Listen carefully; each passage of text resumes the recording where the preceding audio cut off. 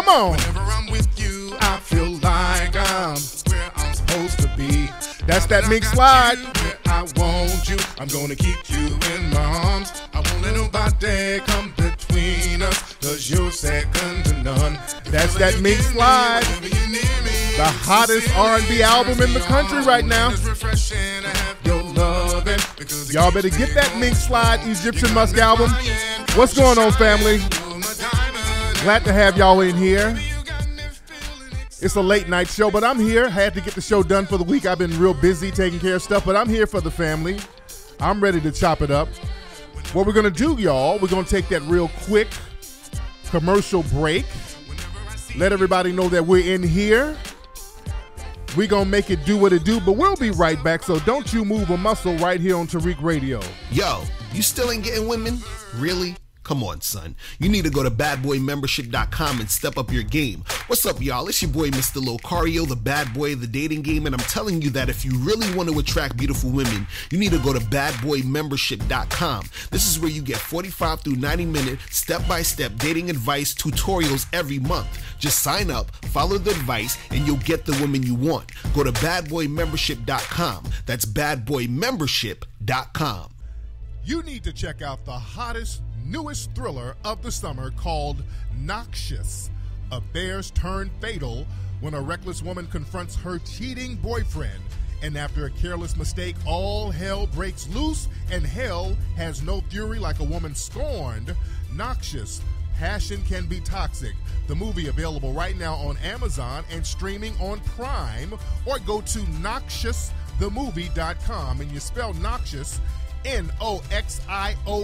Noxious, and follow Noxious the Movie on all social media. What's up, family? If you are somebody who makes music, and if you're really serious about delivering quality product, then go on the internet and visit my friends over at legendarymix.com. They have the experience you need to get the job done right. They have almost 20 years behind the boards, and they have experience that is unmatched. Legendary Mix delivers professional audio mixing and mastering for a great price and a fast turnaround time. And as a bonus, sign up to the email list at www.legendarymix.com and receive a discount link and a free music marketing ebook. So don't hesitate. Get started today. Visit legendarymix.com or send a text or call to 347-565-5892. What up, everybody? It's your boy, Crispy, everybody. And I got a brand new video game app out right now, everybody. It's called Crispy's Biscuits, everybody. And you can get the Crispy's Biscuits app right now on the iPhone Apple Store, everybody. And you can also get it on the Google Play Store, everybody. As a matter of fact, everybody, it was the #1 game on Google Play all last week, everybody. The game is so exciting, everybody. There's 10 levels you can help me get through, everybody. Where I'm dodging bottles of lotion, everybody. I'm dodging hair clippers, everybody. And I'm dodging taco meat, everybody. So get the Crispy's Biscuits game right now, everybody, at crispysbiscuits.com, everybody. Now I'm about to do my coon laugh, everybody.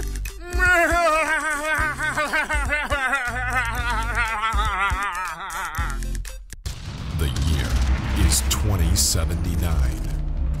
The futuristic nation of New Albion has been created to maintain a new racial apartheid system. There is a planned genocide that is going to target the nation's black population. A small group of black revolutionaries band together to launch guerrilla warfare attacks against their oppressors. Do they fail, or do they succeed? Find out the answer by reading the book Avoid the Machines, the new novel by author Scotty Vasco. Avoid the Machines. Now available on Amazon and BarnesandNoble.com. The most intense new video game app has now arrived. A medieval kingdom has been plagued with chaos and disorder. An evil force has dominated the land. And now it is up to the bravest knights to fight back the demonic forces and bring justice to the kingdom of the Moors. Play the newest, most exciting battle fight game app ever, Moorish Kingdom. Available at moorishkingdom.com. You're now tuning into the King of Game, Tariq Elite, on Tariq Elite Radio. Yo, what's going on, family? We're here. We're back. Welcome back to the show. Glad to have all of you guys tuning in. Ready to make it do what it do. Again, let me shout out to everybody who got the Egyptian Musk album from my group, Mink Slide. That album is still on the top of the digital charts right now. It's one of the top-selling albums on iTunes and one of the top-selling albums on Google Play. I think on Google Play, it's still in the top 10 of best-selling albums and in the top 5 of R&B albums. So the Egyptian Musk album is really changing the game. And we're going to see some great things pop off on Monday. It's expanding. I've been getting a lot of calls from industry people. So you'll see some things popping off on Monday with the project expanding more. But we're changing the game with that album. It's doing wonderfully, especially for an independent R&B album. That City Lights, the single City Lights is a banger if you guys haven't heard it. And if you listen to the show on a regular, I know you guys have heard it. I know you guys have purchased the album. If you have not, go to iTunes right now and get the album. And if you have Google Play, get Google Play and get the album. Download Egyptian Musk. We're making history with this album. We are making history with this album. The reviews are just raved. We're getting rave reviews. We're going to start doing a lot of interviews. We've been getting a lot of interview requests for the album. Another thing that's very interesting, we've been getting a lot of requests for vinyl.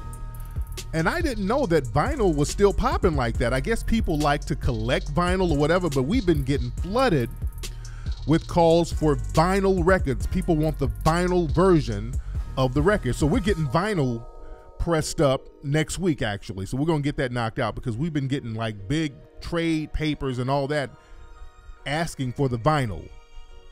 So we're definitely getting that. That's coming. And we're going to get the official CDs as well. But shit, I didn't know people were still rocking vinyl like that, especially overseas. I think it's real big overseas too. But you know, I thank everybody for supporting that Egyptian Musk project, man. People are saying that this is the best R&B album of the year, and I will humbly agree with that. And if we're going to talk real, there's no other R&B album out right now touching that Egyptian Musk album. The Egyptian Musk album is 10 songs of complete bangers. Even the intro, which is not really an official song, is a banger on the Egyptian Musk album. You dig? But the vinyl is coming. All my DJs out there, the vinyl is coming. Now, a lot of people are getting it on Spotify and Tidal. Even if you're getting it on Spotify, even if you get it on Tidal, I still want you guys to get the get the download. Still buy the download on iTunes and still buy it on Google Play. You know, that increases the ranking and the visibility of it, that's the thing that's making it sell. People see it on the top of the charts, so other people around the world are peeping the album and they're loving it, and the album is just spreading around the world just by word of mouth. So I've been getting people from Sweden hitting me up. They banging this shit. People bumping it at barbecues. It's only been out for a week. So this thing it's really changing the game. So we're going to have some real good announcements on Monday, ladies and gentlemen. So can we get into some real talk? And I apologize for being late this week. Usually I'll try to be on time doing the broadcast, the weekly podcast. I was running around all week taking care of some things with the ISM Radio crew. Shout out to my ladies from ISM Radio, Miss Bree, Miss Layla. We have that travel show that we did. We're going to start posting that up next week. We're going to post up the first episode. We did a web series, the ISM Radio Travel Show, where we go around the country. Well, we already done it. We went on tour. We went to different cities around the country interviewing Black-owned business owners, and we had an absolute ball. We had a great time doing it.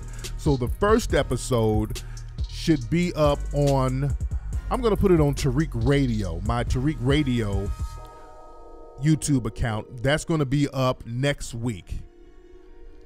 And we're just not getting it edited right because I hired an editor, or almost hired. because I didn't pay his ass because he didn't do shit. But I had this guy who was supposed to edit it months ago, and he sat on it, and I was so busy working with the album, I didn't have a chance to really get in his ass about it, you know, because I'm always juggling different projects. But last night we were doing some pickup scenes. We did that last night. We had a great time goofing around, clowning around last night.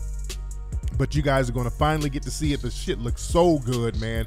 And it's a great uplifting show to see all these wonderful black businesses in these cities that a lot of folks might not even know about. You guys might not even know about it. And I want you guys, when you see these businesses, patronize every single one of them in your city, because they're fly as shit. Down in New Orleans, we went to this place called Egos. It's a gentleman's spa. Real cool brother and his queen, they own this shop, and it's a real nice spot. Real relaxing spot. They do haircuts, manicures, pedicures, massages for dudes, and they got some real fly sisters in there, and just stuff like that, man. Hidden gems that we own that we need to know more about. So we're showing this stuff in different cities. We went to Atlanta. We showed all the businesses there. We showed all the black businesses, or most of the ones we can squeeze in a couple of days. We didn't get all of them, but we got a lot of them. So you guys definitely check that out, all right? So anyway, let's get into what's going on out here. Let's get into the nitty-gritty, family. As we know, these white supremacists, they've upped the war. Right now, we're in the middle of a war with these white supremacists, and unfortunately, the war is very one-sided. The war is very one-sided. In the last couple of days, well, hell, not even the last couple of days, in the last week, there have been so many attacks on black American citizens by white supremacists and race soldiers. There have been so many brazen attacks by official race soldiers and deputized race soldiers. And as we know, these white supremacist groups, they've been deputized. And we've seen several cases of white supremacists, especially out here in California. The white supremacists got beat down and pushed out of South Central LA, so they started to do ambush attacks. So the white supremacists, they killed this brother in Long Beach. They found an elderly black man. He's 50. I don't like to call a person 57 elderly. They're not really elderly. What's technically elderly? Shit, I don't know what's the technical age for elderly. But this brother, a white supremacist, followed him in the bathroom and shot him with a rifle. They said that there was the word KKK scrawled on a park bench, and this was a park in Long Beach. Shot this brother, and now law enforcement are saying they don't know where this white supremacist is. This happened last week, or a couple of weeks ago, but I think last week. But understand, the law enforcement, they've been infiltrated by white supremacists, and they know who the hell did this. You don't shoot somebody in broad daylight and bounce and they don't know nothing. Let me tell you something. If a black person shoots somebody, they know who he is, what neighborhood he's from, all of his friends, and those are all the people they're going to arrest. They're going to arrest the whole block. They'll know exactly who did it. They start pulling up video cams from all over the place. LA is a city full of video cameras. There's a video camera on every damn block. There's video cameras all near parks. Do not believe that they don't know who the hell shot that black man in Long Beach. LA and just Los Angeles as a whole, there's cameras everywhere. You dig? So they know. But again, they get to play dumb because they've deputized these white supremacists. Just like down in Florida when the white supremacists shot the brother, and the race soldier police sheriff was like, well, hey, you stand your ground. I don't know what to do. I mean, it was a pretty violent push if you look at it. I'm white and I say so. It was that type of thing. So what happens is they deputize these white supremacist civilians to do their dirty work, so now you can't sue the city. You understand? They get a clean kill, and now the city don't have to up the ante and up the money. This is why they're allowing them to do this. This is saving them money. wiping us out. That's why, family, look, we're going to have to talk real, and we're going to have to get calm. Black people, we're going to have to get calm, and we're going to have to get cool. And we're going to have to understand nobody's going to save us. Nobody's coming to save you. I want black folks to understand that. That's the theme of today's show. Nobody's coming to save you. Law enforcement, they've been infiltrated by white supremacists, 100%. So they're team white supremacy. They're the ones covering up all of these murders of you and us. But like I said, in California, they're doing these ambush hits. There was another black man up in, I think near San Jose. One of his white co-workers killed him. They arrested the white co-worker, and this was a couple of days ago. They're going to find a way to give him a slap on the wrist. And I looked on the suspect's page, not his Instagram, but his Facebook page, and sure enough, he has the white supremacist tattoo. That's Celtic cross, which is very common among white supremacists. So this is why I tell black people, look for the clues. These people, this is a religion, and they have their religious clues that they're putting out there as dog whistles to other white supremacists. And another thing, watch out for white supremacy denial. Whenever you have people in the dominant society going out of your way to tell you something ain't white supremacy, I can almost guarantee 100% of the time that person who's telling you that is themselves a white supremacist or a suspected white supremacist. And understand, white supremacy is warfare, and warfare is deception. So it's their job to deceive you and tell you that the pain that's being inflicted on you, it's not white supremacy. It's just a big coincidence. So don't let these people waste your time. Black people got this thing where we want to latch on to certain people in the dominant society, and we want to be in denial about them being team white supremacy. I know a lot of black people listen to Joe Rogan. A lot of black people, for what reason, I don't know, a lot of black people like Joe Rogan. Joe Rogan is such a white supremacist supporter. I mean, he's getting more and more blatant every day. He was supporting Roseanne with her racist rant, talking about, oh, she was just stressed. And I mean, he's one of these people who makes a lot of excuses for the white supremacist. So Joe Rogan is going to come on out full-fledged alt-right pretty soon. He's just itching to get out of it. He's just itching to go ahead and go full force with it. You understand? But yeah, he's real. You can tell by the way he puts those alt-right people on his platform and he starts throwing them softball questions. He's real sympathetic towards them. You understand?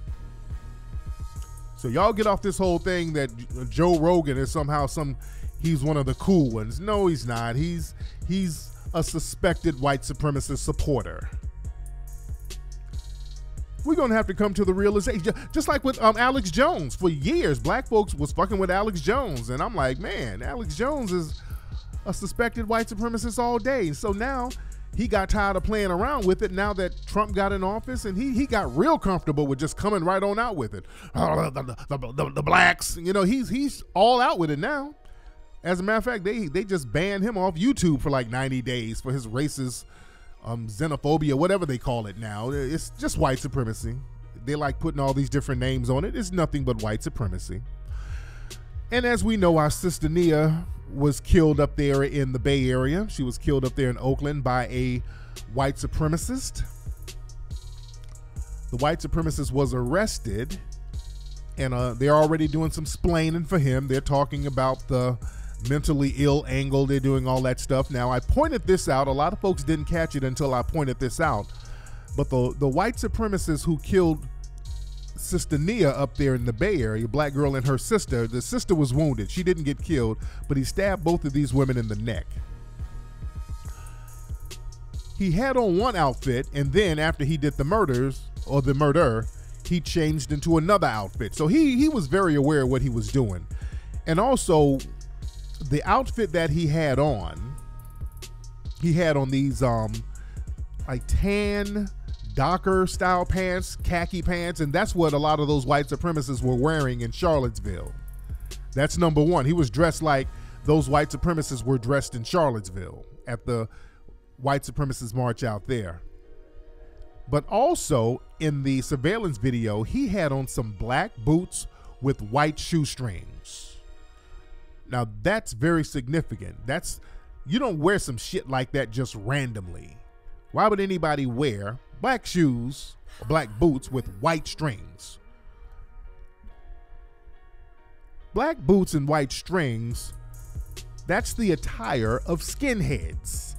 Skinheads wear that. If you Google boots and laces, that's something that they wear. It's like a code that they give each other. They have red strings and they have white strings. The white strings are the newer skinheads, and if they get red strings in their black boots, the red strings means that they've shed blood for the white supremacy movement, meaning that they've killed a black person or harmed a black person. So it's like an initiation. You understand? And the media and law enforcement, they're still not connecting these dots.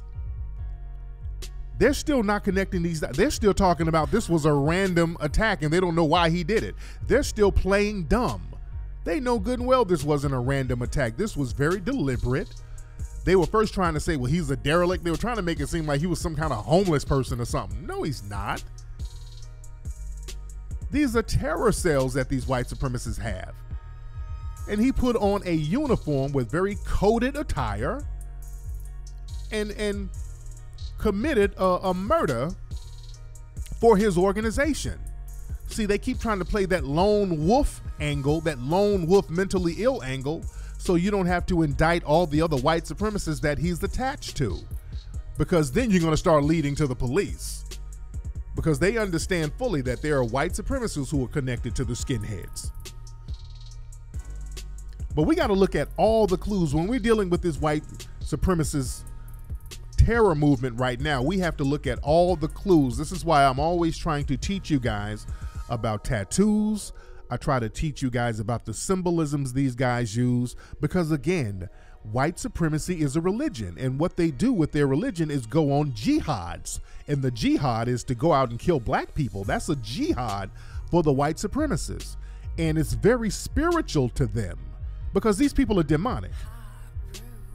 These people are demonic from top to bottom. So just because you say spirit, understand all spirits ain't good spirits. You got good spirits and you got evil spirits. These people, their spirit is evil to the fucking bone. And that's something that black folks have to come to terms with.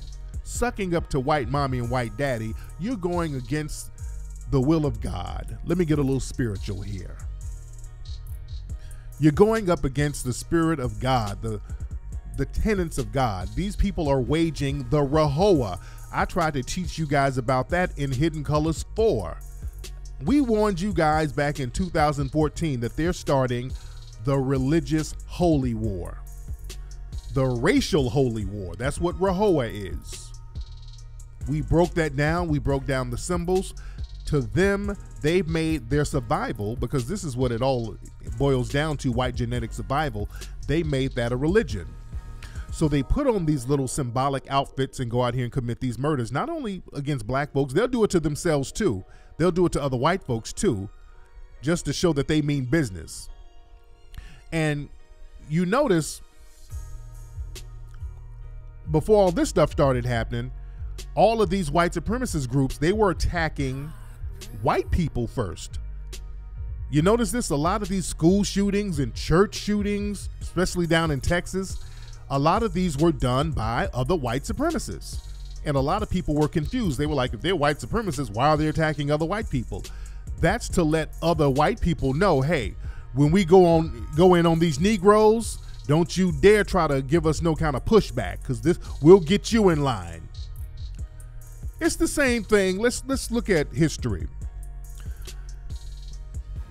You get the people who's going to turn on your movement first. And a lot of times, if you have a movement that you're about to engage in, you want to get on the people's cases who are going to turn on your movement.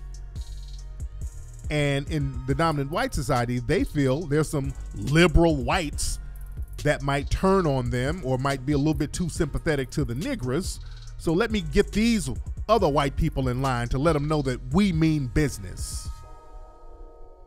Same thing, let's go back to the Haitian Revolution. With the Haitian Revolution, which was a fully justified revolution because the people there were being mistreated. They were being enslaved, so they were fully justified in getting rid of the oppressors. But when the person who helped kick off the Haitian Revolution, Macandal, the Haitian brother, before they started to attack the French, Macandal got at the coons first. He knew once we started this war against the white supremacists, these coons are going to be a problem. So he got rid of that coon problem and started poisoning the coons. You understand? But the thing is, these people are having a religious holy war against us. They're putting on their attire. Remember a few months ago down there in Texas when the white supremacist student shot up the school, we went to his Facebook page and he had some very symbolic emblems on his jacket. He had like an octopus, which was symbolic of the Cthulhu, I think that's the name of it, which was based on a novel written by a white supremacist.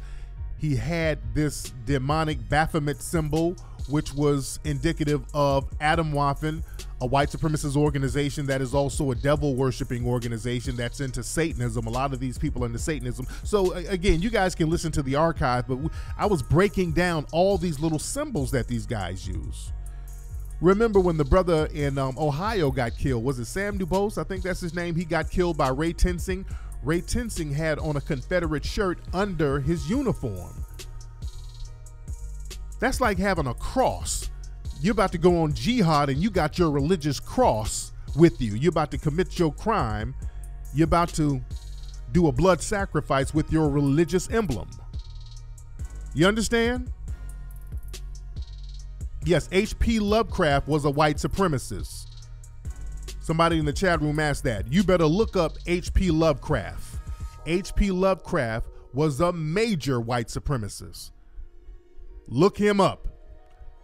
He was a major white supremacist for his time. And he was in the early 20th century. H.P. Lovecraft was a major white supremacist. But the thing is, we have to understand that trying to gain sympathy from these demonic people harming us, that's just not going to happen. They're circling their wagons and they're tightening the noose on the niggers. And they don't care what socioeconomic background you're from. Black people are going to have to get off that thing. No matter how poor you are. It was this week alone.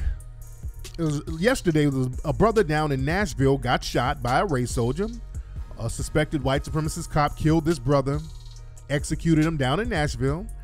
And today, another brother, 25 years old. A lot of people are saying he was 12 years old. He wasn't 12 years old. It was a 25-year-old brother. The race soldier started chasing him.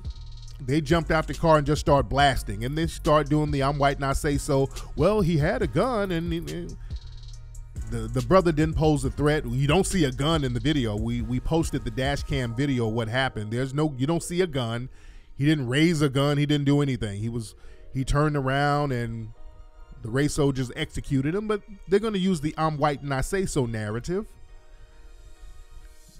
Just like they did with Tamir Rice. When they shot Tamir Rice, they were like, well, he was reaching in his waist. And if you look at the video of Tamir Rice getting executed, the little 12-year-old child was not reaching in his waist at all. But I'm white and I say he was reaching in his waist. I don't care what you saw. I'm telling you what you saw. And we're not going to punish our guy. Also, this week in Vegas, there was a white supremacist race soldier suspect who killed a black man a couple of years ago. I think it was about 2 years ago or maybe a year ago.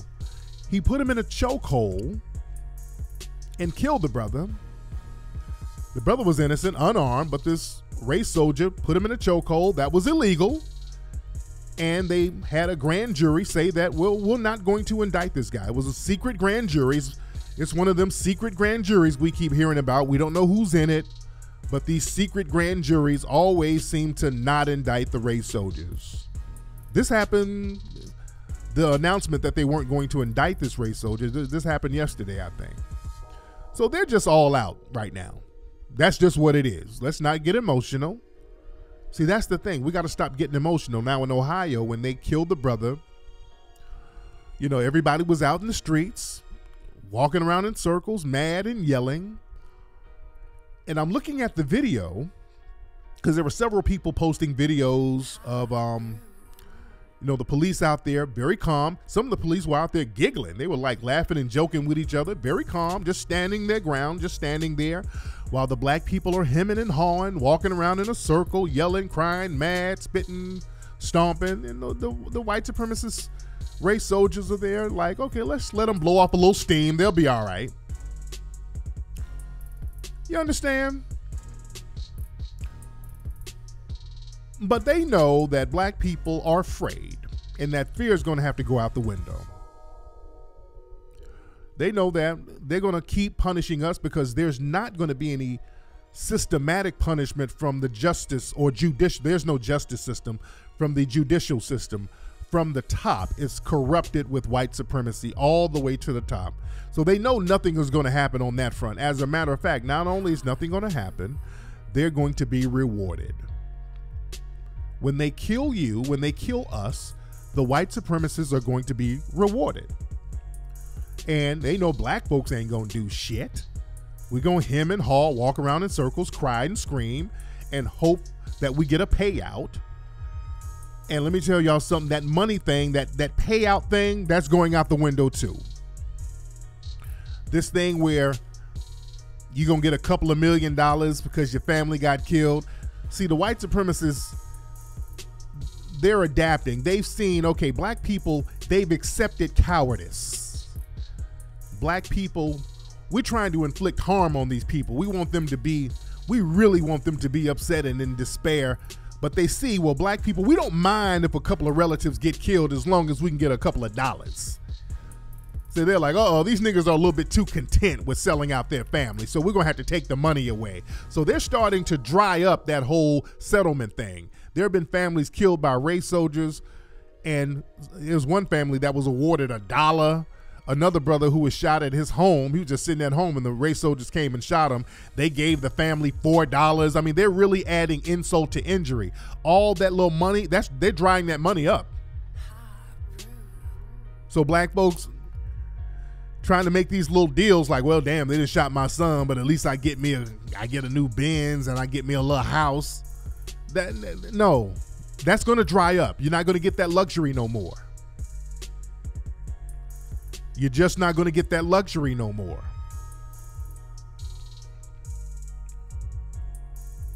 Now that they see that black people are cowardly and timid and you're accepting your fate, oh, they're going to go all the way in. You know, the white supremacists, they only will step back when blood is drawn on their side. See, it's a numbers game with the white supremacists. It's all about how many bodies they're getting on this side. It's a body count thing. And the only time they step back and make an analyzation of what's going on is when there's a body caught on their side. And understand, the way they react to a body getting caught by a black person, you got to look at notice how extra they are with it. Over in Milwaukee a couple of days ago, a black dude actually killed a white cop over there. They went to arrest this dude on a drug warrant, and he was like, fuck this. The brother just said, fuck it, and just started busting. He emptied his clip, and he killed one white cop out there. And boy, now cops get killed all the time. White dudes kill cops damn near on a daily basis. Cops get killed all the time, 90% of the time by white males. And they kind of sweep that under the rug. When a white cop is shot by a white male, they sweep that so far under the rug. But when a black person kills a cop, they start acting like it was a military officer killed in the line of military duty. I mean, they go all out. They go real extra with it. They start doing these motorcades and the 21 gun salute. I mean, they act like it was a military killing. Now, the brother who did it, now we suspect that the guy was mentally ill. You understand? And the brother, he seems like he had a history of mental illness and he just snapped. And this is what we have to focus on. We have to focus on getting the proper mental illness help in some of these communities, in some of these low-income communities. We really, really, really need to focus on getting resources to mental health facilities in these so-called lower-income areas, because that's what this is about. This is about mental illness. And I think that person should get help. He should get treatment. He should not get any jail time, and they arrested him or whatever, but he should get help. He should get mental therapy. He was a lone wolf who was mentally ill. You dig? But we got to understand the seriousness of this war that they've waged on us. And we got to stop being emotional. And we have to stop looking for a white savior. Now, the other day, the white actress Anne Hathaway, she put up a tweet or an Instagram post about the killing of our sister Nia up there in the Bay Area. Anne Hathaway was talking about, hey, you know, this white privilege. We white folks got to check our white privilege. And I don't even want to read all of what she says, but basically she's been saying what all of us have been saying for the last million years about white supremacy. So she made her statement about white privilege and white people got to do better and all this stuff. White people have to acknowledge our white privilege. She was doing that. And do you know, Negroes on the internet just went nuts. They just fell in love. They're like, oh, thank you so much. Oh, Miss Ann, thank you. I mean, I've seen black celebrities. I mean, everybody's licking this woman's cat and taint. This woman acknowledged white supremacy, and niggas are just melting like a bunch of plantation mammies and bucks.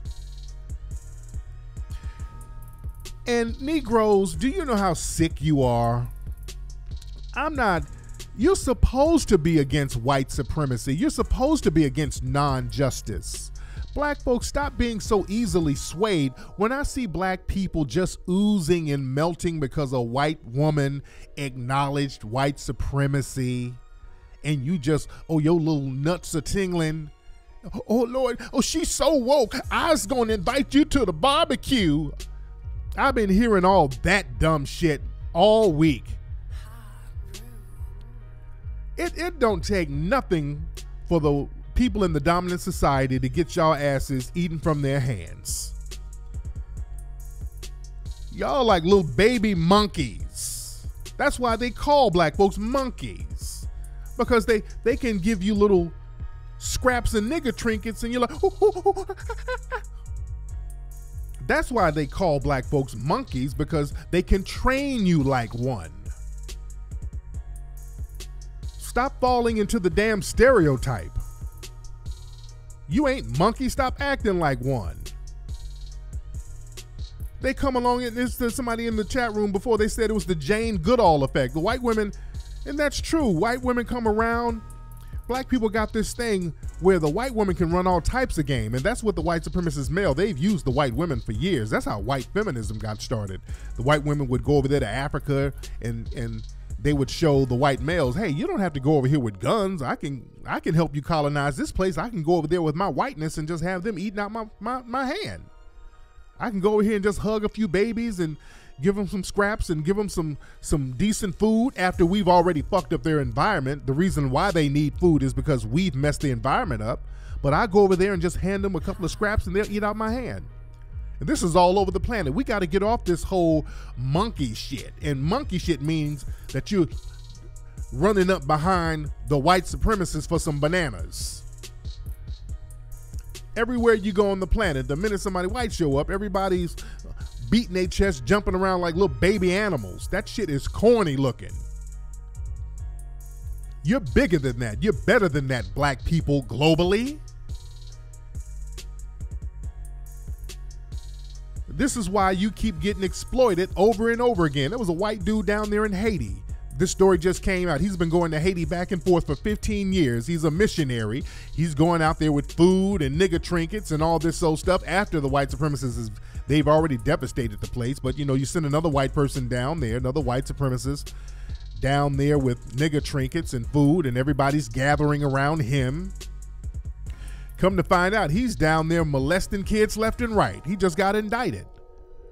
And when they get indicted for molesting black kids, that means they've done a whole bunch of them. And a story came out, and this is very interesting. An article came out about this guy molesting these children, and the article said, missionary who went down to Haiti admitted that he had sex with children between the ages of 5 and 17. That was the headline of this article. And do you know how deceptive and dirty that is to word an article like that? He had sex with 5-year-olds. How in the fuck does a 5-year-old have? You don't have sex with a 5-year-old. Saying you're having sex almost sounds consensual. That sounds like you got consent from the fucking 5-year-old. This is the Western media putting this out. You don't have sex with a 5-year-old. You rape one. You molest one, you abuse one, but you don't have sex with one, y'all sick bastards. Had sex with a 5-year-old. The hell? This is how sick these people are, and they're all on code with their sickness. Because they've always sexualized black children. That's something that's been going on for years. They've always sexualized black children. Like the children are in on the sexual deviancy that they're inflicting on them in the dominant white society.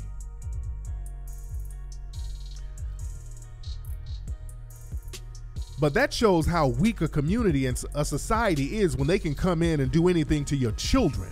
I just saw a video earlier before the broadcast up there in, I think in Maryland. It's a 12-year-old boy. The cops were gaffling him up and kicking him and beating him, had his arms all behind his back, and the police officer said, hey, man, I'm going to put this little fucker in the hospital.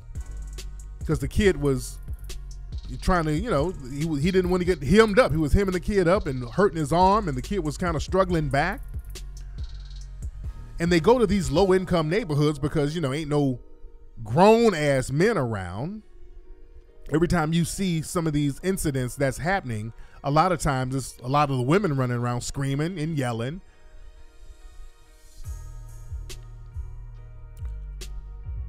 But again, this Anne Hathaway lady, let's go back to her. So she's acknowledging white extremists, basically. And I want black people to understand this. Just because a white person acknowledges a white extremist, because what they think is white supremacy, and let's be very clear, y'all got to be clear on what people in the dominant white society think a white supremacist is. To us in black society, we know what a white supremacist is. That's anybody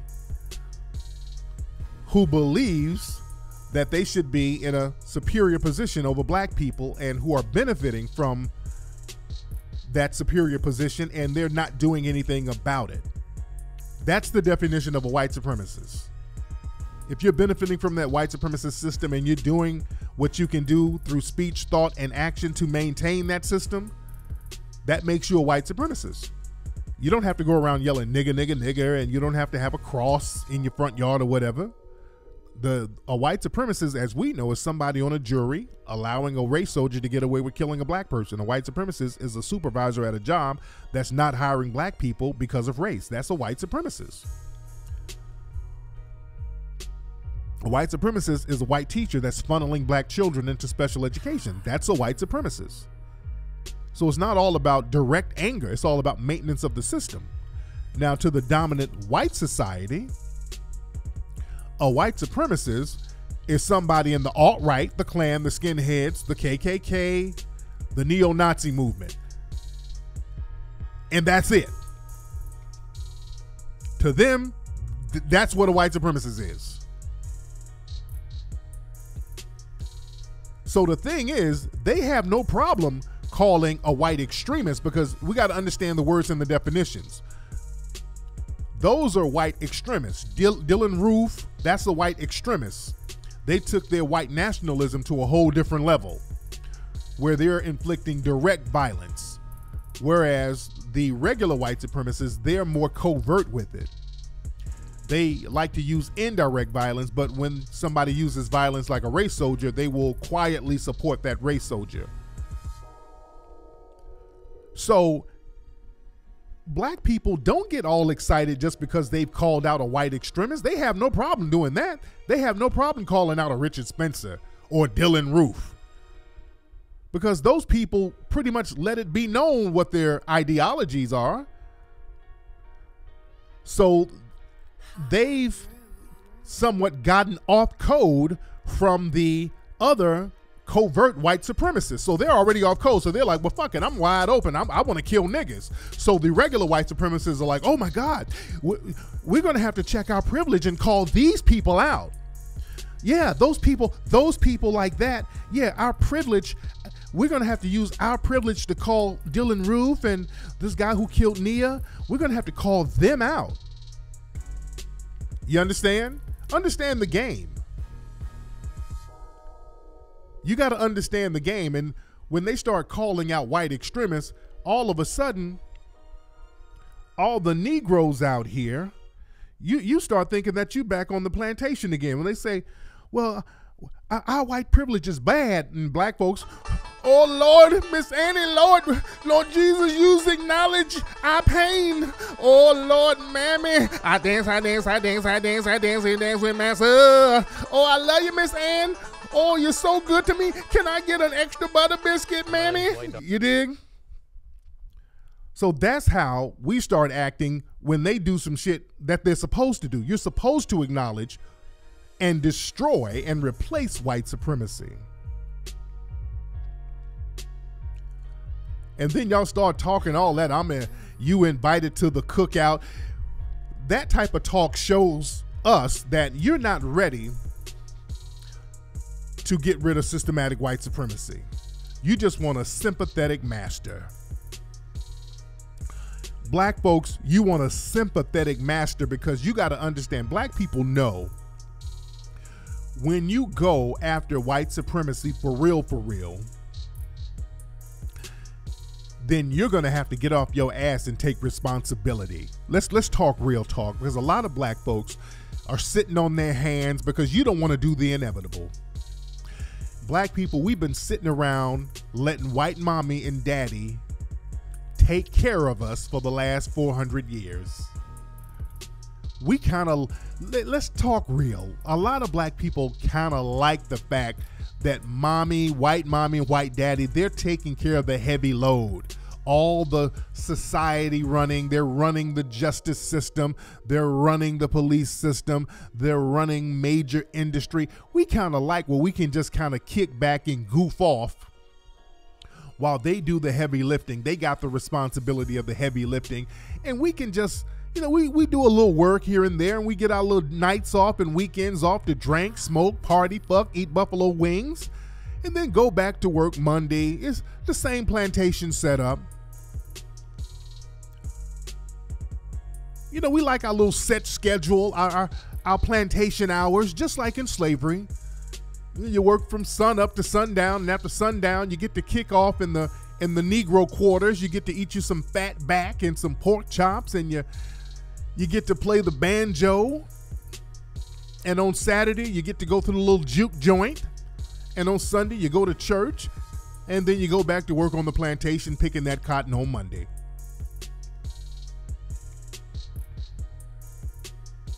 We kind of like that setup. A lot of black folks don't want to admit that. Massa has to worry about taxes and bills and mortgages and city planning and all the heavy stuff. We ain't got to run no businesses like that. We let them do that, and we kind of kick back and just get us a little job here, and we're happy with that. Well, Massa, they're tired of footing the bill, and they're in survival mode. And the biggest threat to their survival is you. So they're cutting off that faucet, black folks, whether you like it or not. Being a coon, being a mammy, being a bedwench, that's not going to save you. Massa's tired because Massa is in a fight for his life. See, the thing, we think this one is going to blow over. Every like 20, 30 years, there's always a big backlash from the white supremacists. You know, we get a couple of symbolic gains, and then they take those symbolic gains back. Then there's a backlash. Then we get mad, we get upset.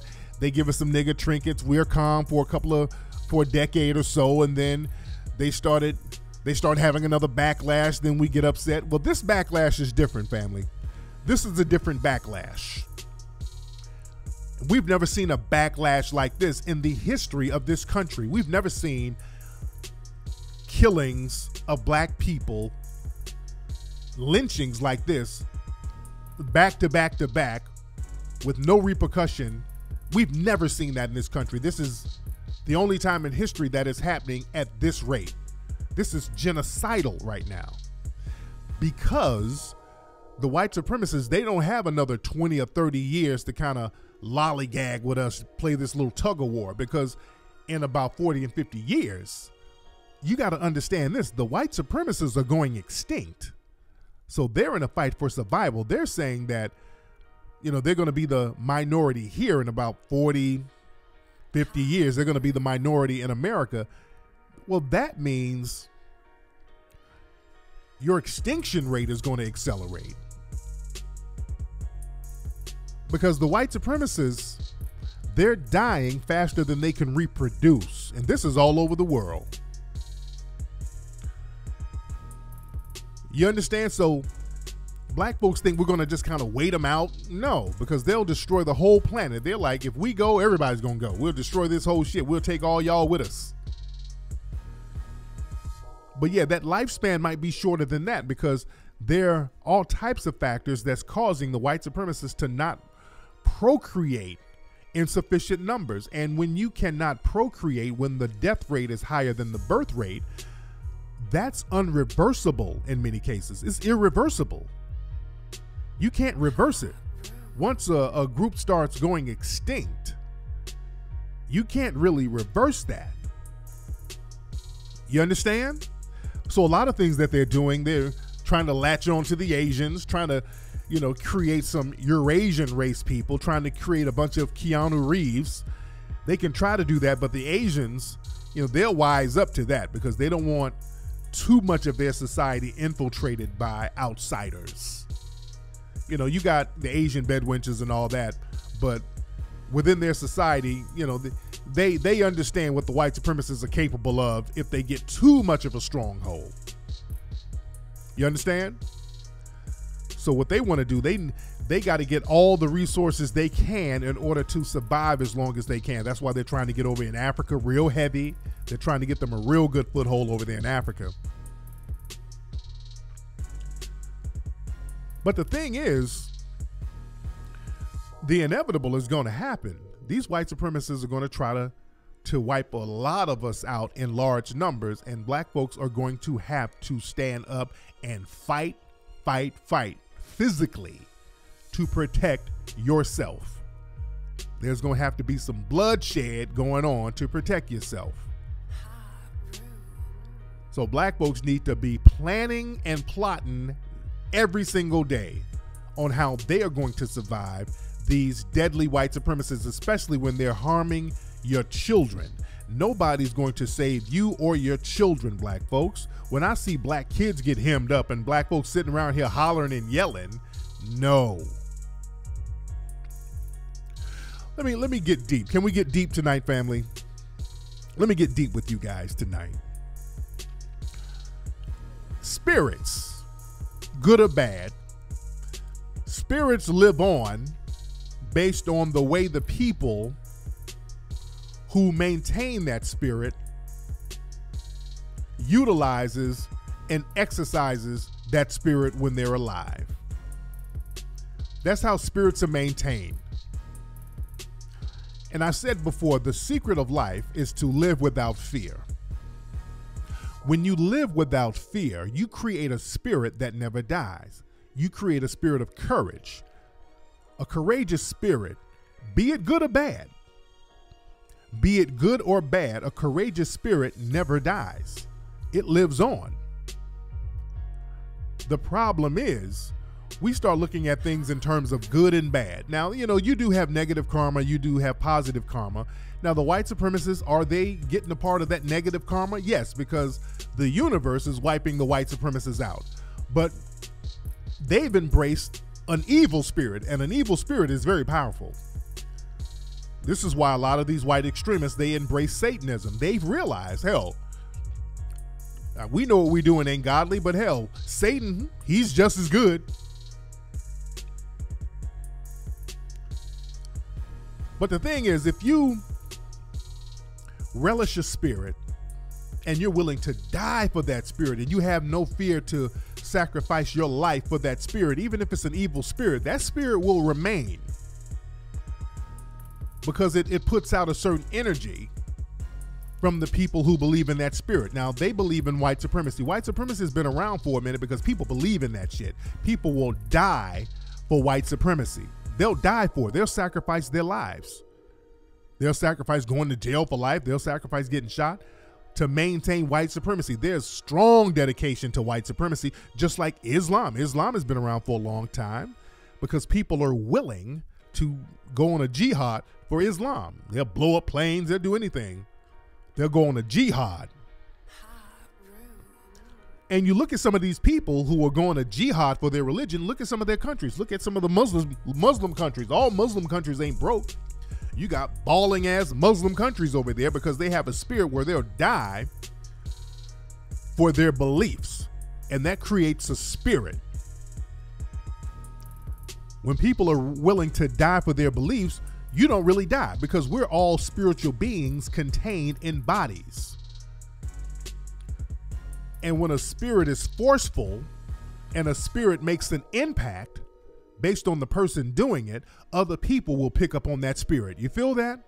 This is why in black society, there's certain people whose spirits are still here, like Malcolm X. These people who live fearlessly. Their spirits are still here because they weren't afraid to invoke their spirit into the ethos. People like Dr. Martin Luther King, he was a fearless brother. He went out there, he took those bumps and bruises. He made many mistakes, but he was still fearless. He put himself out there on the line, and his spirit is still alive. The spirit of many of the Black Panthers, that spirit is still out there. The spirit of Marcus Garvey, these people who did things fearlessly. The spirit of Elijah Muhammad, these people who challenged white supremacy, the people who directly went after it. They didn't die. The physical body died, but the spirit is here. This is why they don't like, this is why COINTELPRO, when the COINTELPRO program happened, they said, we got to stop the rise of a black messiah. Look at the words J. Edgar Hoover used. He understood that. When you have a black, quote unquote, messiah putting out a spirit, messiah, spirit, same thing. They know that the people are going to gravitate towards that spirit and the spirit won't die. You understand? The spirit don't die. So Malcolm didn't die. Malcolm is still here with us because he made such an impact because he was fearless. Malcolm and Marcus Garvey didn't die. That Garveyite spirit still lives on. That energy never really dies. Energy is transferred. And when you believe in something, when you're willing to put your life on the line for something, that creates energy. We're talking science. We're not just talking religion. We're talking science.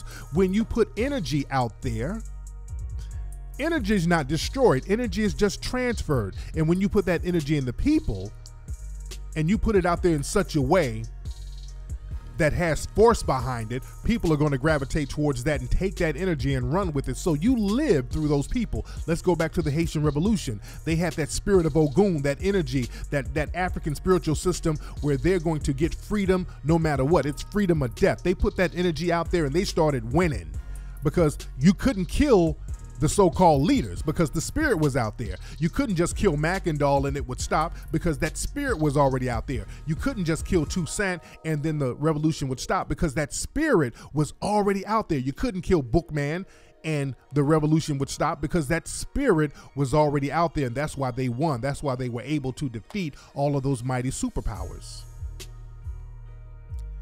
They weren't afraid of death because they understood once you get that energy out there, you don't die. That spirit is still alive. The spirit of the Haitian Revolution is still alive now.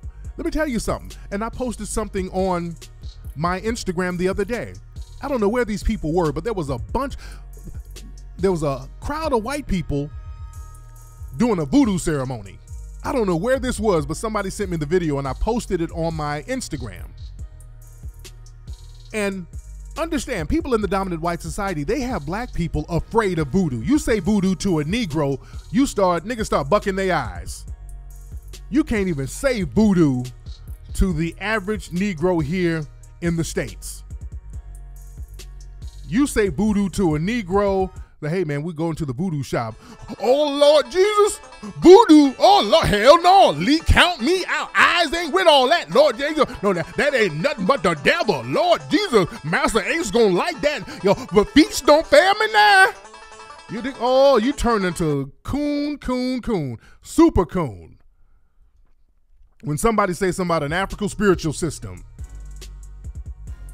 the eyes start bucking like crazy. But when I was in Haiti, I saw white people going down there learning voodoo left and right.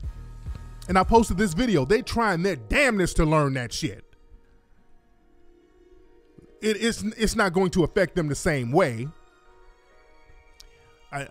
They can't channel that same type of energy, but they're trying. They're trying their damnedest to. They're trying to get some of that damn energy. Trust me, when they see black folks, we got a certain spirit that we're living up to. Oh, they'd be the first ones trying to co-opt that spirit and trying to gravitate towards it. That's why I look at the Masons. The Masons, all that is Moorish science. That's them doing shit that the Moors were doing. That's all Masonic, all that masonry, all that stuff. That's Moorish science, stuff that the Moors brought in Europe, because the Moors went in there. They were fearless. They were dominating. They weren't afraid, and that the spirit of the Moors still live over there. That's all Masonic things are. It's Moorish science. You understand? So these people in the dominant white society, spirits that we put out there, they try their damnedest to get a hold of it. They try their darndest to get a hold of it, and we run from it. We get scared of it. We get afraid of it. But the thing is, once you put that energy out there, your spirit does not die. And the white supremacists understand this. This is why white supremacy is maintained so long. They go all in for their religion. They kill on a regular basis to maintain that spirit and their religion. And the thing is, the reason why black folks suffer for so long, because we don't put no real energy out there. We don't put no real genuine, thorough spirit out there as a whole. The spirit of cowardice only breeds more cowardice. The spirit of allowing people to kick you around and you sit up here scared to say something. Black folks won't even say white supremacy in most parts. Black folks won't even acknowledge white supremacy. We try to talk tough among each other, but when white mommy and white daddy come in the room, oh, you start fiddling and bucking your eyes. There is no spirit of cowardice that's going to be transferred anywhere that's going to make you do anything constructive or positive. It only breeds more cowardice. This is why we're suffering globally. Because this fearful thing where we're just going to sit around and let the white supremacists kick us around, and hopefully they won't kick us too hard.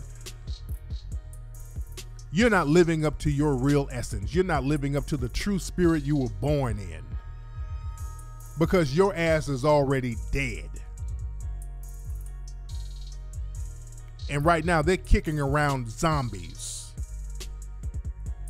That's why they have movies like The Walking Dead. This is how we deal with our zombies. They're just walking around. Look at the symbolisms in these movies. That's how they look at you, and that's how the spirit realm looks at you. When you don't have any courage and there's mass fear, there's mass cowardice, you become a zombie. You have no soul. You have no energy, nothing. There's no honor in mass fear. This is why you're going to continue to get disrespected over and over again. And just like in those Walking Dead shows, how do they deal with zombies? The zombies might break bad every blue moon, but you know, you can contain the zombies with minimal effort. You just kind of funnel them here, funnel them there, but long as they don't just get in your mix, they're not going to do anything proactive. Understand, look at these zombie shows.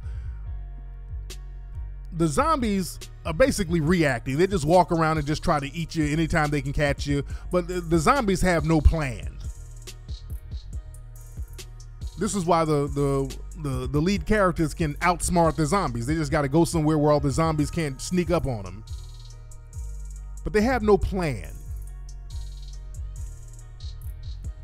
And that's what we're doing. We're walking around dead right now. We've thrown in the towel. We've thrown in the towel in the ring. We're just not going to fight. We're just going to let them punch us around. And hopefully a savior comes and takes it all away. There ain't no savior. Jesus ain't coming. White mommy ain't coming. On the show Game of Thrones, and that's the picture that I have up, they have something that is so symbolic of white supremacy. They have this white female character who's blonde. She's being lifted up by all of these dark characters, and they made a point to paint these people to look darker than what they are. Some of these people look like they could have been Middle Eastern or whatever, but they made a point to make these people dark and melanated, almost an orange melanated color. And they're holding this white woman up, worshiping her. That's white supremacy all day. Because black folks, the reason why the white supremacists are so strong, not only do they have their own spirit lifting them up, they have your asses giving your energy, lifting them up. That's why they're so strong over you. You're giving them all of your spiritual energy. You've made the white supremacists your gods. That's why the minute a white supremacist or somebody in the dominant society acknowledges white supremacy, all of a sudden you picking the banjo, lifting them up, crying. Oh, thank you so much, white mama. You is a heaven on earth. You're worshiping. You can't wait to worship white mommy and white damn daddy.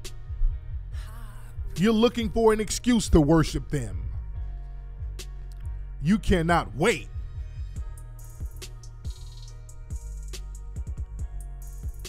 When they do something of minimal effort, black folks put all types of extra shit on it.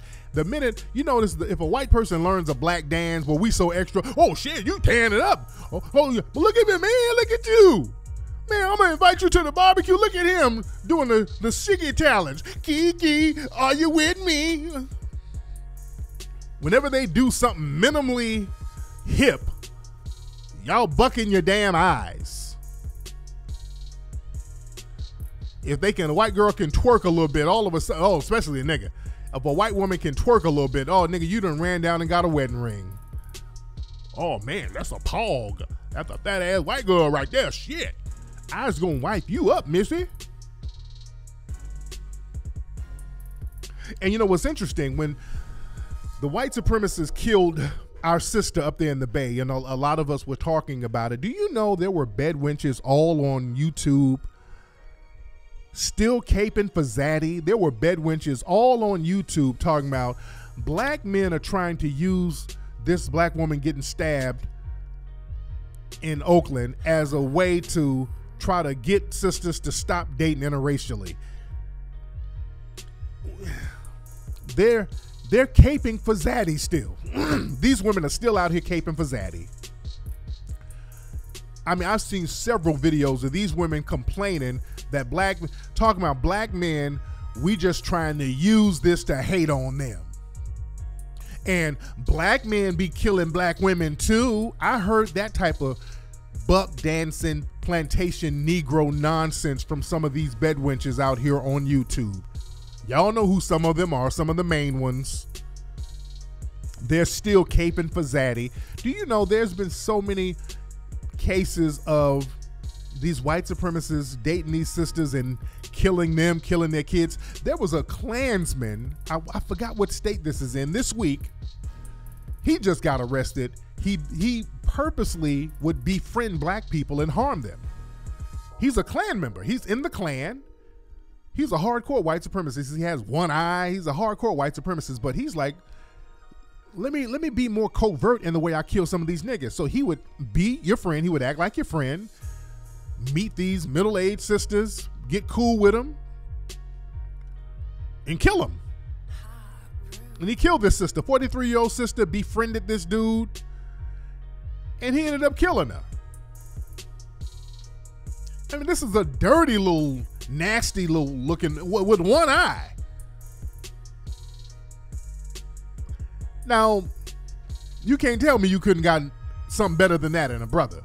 Because that kills me. A lot of these women out here they will die to be a damn bedwench and will complain that brothers ain't up to par. Brothers ain't stepping up to the plate. All these criteria that you're using for brothers, and then you can get a one-eye trailer park fucking white supremacist hillbilly to kick it with you, and then he end up busting you in the head with a fucking bat. This is how desperate and sick we are to be around these white supremacists. I mean, he was a bottom of the barrel hillbilly white supremacist too. Y'all look that story up. But this is why we're going to continue to suffer as a whole if we don't get that spirit right, and your spirit is going to have to dictate the physical, because I don't want us to be sitting around playing. When I say physical and spirit, one drives the other, because what you do physically will create a certain energy spiritually, because spirits are energy. I want y'all to understand that. They've measured spirits. They did some studies in Europe and Germany where they would get people who were terminally ill and who were dying, and they would weigh their bodies after they died, and they said that the bodies would get 21 grams lighter. So there's the 21 gram theory, saying that the spirit weighs 21 grams. They're really they can measure the spirit. When a person dies, the body loses 21 grams, and that 21 grams is the spirit. I think they did a movie called 21 grams, but look up the 21 gram theory. Your spirits are real. When we talk about spirits, we're talking about the physical. We're talking about science. And again, spirits can be negative and positive, just like all energy can be positive and negative. We're going to have a revolutionary, powerful, positive God spirit, and that God spirit means that you fight off evil at all costs. We cannot sit here and conform to evil and be okay with evil. What these white supremacists are doing, harming children, that shit is evil. But the thing is, we can't sit up here and be on some forgive shit. Being godly don't mean you sit up here and be, I forgive you, Lord Jesus. No. You fight evil to the death. You fight evil to the death, especially when your children are involved. You sacrifice your life for your children. Your children go, you go. That's the law of nature. You put your life on the line for your children. It kills me to see black folks, your kids getting hemmed up, and all you can do is sit up and holler. You understand? We're going to have to invoke that spirit of Ogun. We out here whining and crying every time these race soldiers and white supremacists hem us up. It ain't going to stop. Your crying ain't going to help. Black folks getting around in a circle crying and yelling and being emotional. Put the emotions away. Black people right now, I tell, there's been like shit. There's been attacks on black people every single day now. Like in the last week, I mean, it's just going to be an uptick. Now, for the month of August, it's going to be there's some shit that's going to go down in August. This is why a lot of these white supremacists are planning stuff in August, because they know how we get down. So they're going to test us. They're going to test our resolve. Some big shit is going to happen. There's going to be a major, I'm predicting that now. In August, there's going to be a major racial riot in this country. In August. I'm predicting that now. There's going to be a major racial riot in August. The energy in the zodiac is already pointing to it. It's going to be major. It's going to happen in August. Because I see, if you study white supremacists too, they're gearing up. They're getting prepared for a lot of things in August. And August is a very significant month for black people because that's the month of Sekhmet in ancient Egyptian, African astrology. Sekhmet is the lion. Sekhmet is the god of war. Just like Ogun is the god of war. Leo, Sekhmet Leo the lion, all that stuff. Remember, all the zodiacs, all that shit comes from African spiritual systems. We already had all that stuff. The Greeks went and put their own thing on it. But Leo is Sekhmet. Sekhmet is ancient African shit. So black folks get that universal spiritual boost around August. That's when the Haitian Revolution popped off. Jamaica got their independence in August. So the thing is, with these white supremacists scheduling a bunch of stuff in August, they're going to fuck around and catch the right ones. Because the thing is, the good thing, that all black people are not cowardly. All black people are not cowardly. All black people ain't buck dancing punks. And throughout history, you've never needed all black people to get on board with getting some shit popping. In any society, you can get a minimal amount of people can change everything, and they're going to fuck around, these white supremacists, and they're going to catch the right one in August. That energy is already there. And these white supremacists are on a rampage. So I say to the cowardly Negroes, y'all better get ready, because the thing is, they'll start taking it out on y'all. See, that's the thing. When they try to run up on some brothers and sisters who ain't with that bullshit, they'll back up off them, but then they'll go after soft targets. And who are the soft targets? The cowardly Negroes. They're going to go after the Negroes who just want to sit up and eat bacon and drink 40s and just kind of, what about black on black crime? You know, you just kind of want to do your own thing and everything is hunky-dory and I can walk around and ain't no white supremacy. Those are the ones who are going to be the soft targets.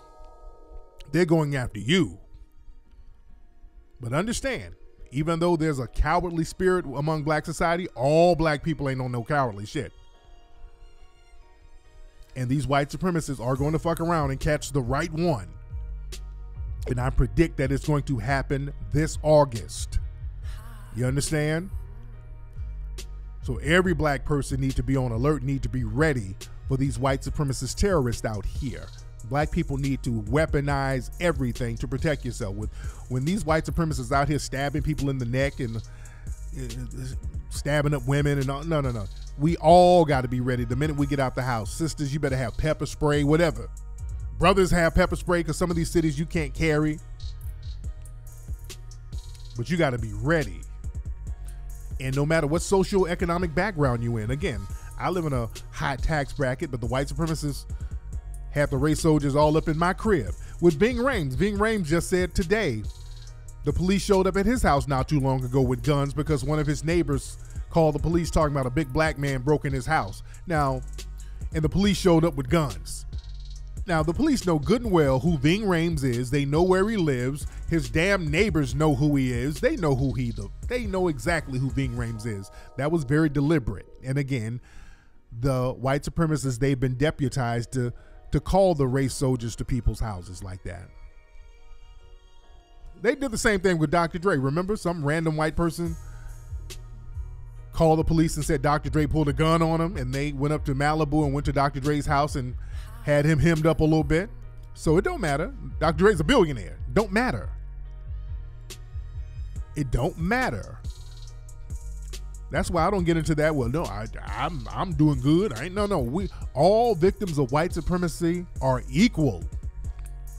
We are all equal.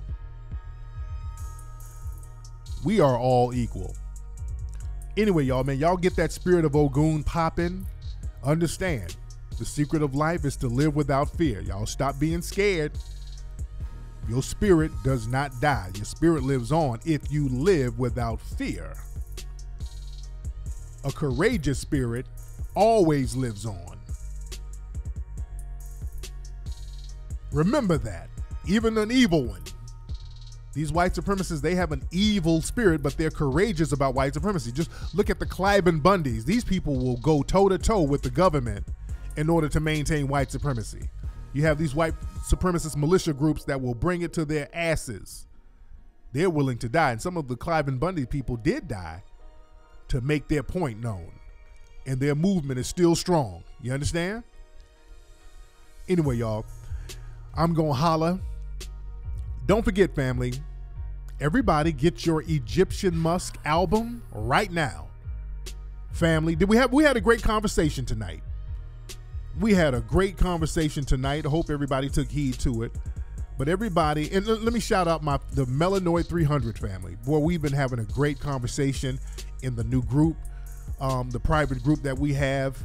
It's so good to have a thorough conversation without white supremacists and coon trolls, because we heavily screen the room, and we've been dialoguing majorly. Great conversation. And we're going to bring a lot of things that we've been conversating about to light pretty soon. But we've been talking about all types of protection mechanisms. A lot of good conversation, because we got military cats, we got lawyers in the room, computer guys. Oh man, great stuff. We've been sharing a lot of real good information. But anyway, man, everybody, how many? It's about 3,000 y'all came in the room tonight. And it's late. Some of y'all must be from overseas. But all you people overseas, everybody go to iTunes right now. Get the Mink Slide Egyptian Musk album. Download that. Or if you have Google Play, you have Android, go to Google Play right now and get that Mink Slide album right now. It's the hottest R&B album in the country right now, and we're independent. We're going neck and neck with Drake and Beyonce and shit right now. We're going neck and neck with them. That's how good the album is. The word of mouth on this album is incredible. Critics love it. I'm doing a lot of interviews starting next week because people are really loving the album. And you guys are going to love it too. It's a real good vibe and there's real good energy in the album. You dig? Hottest. Somebody said, yes, it's the goddamn hottest. And this is the charts talking. It's one of the top selling. You go to Google Play, look at the top selling albums, and we're like in the, top 10? So this ain't me talking. I'm not just blowing smoke up my own ass. I mean, this is what the charts are saying right now. You can go look at the charts. Like they say, men lie, women lie, numbers don't. And we're doing the damn thing with this Egyptian Musk album. You dig? But anyway, y'all, you guys have a great night. I will holler at you on the Sunday show.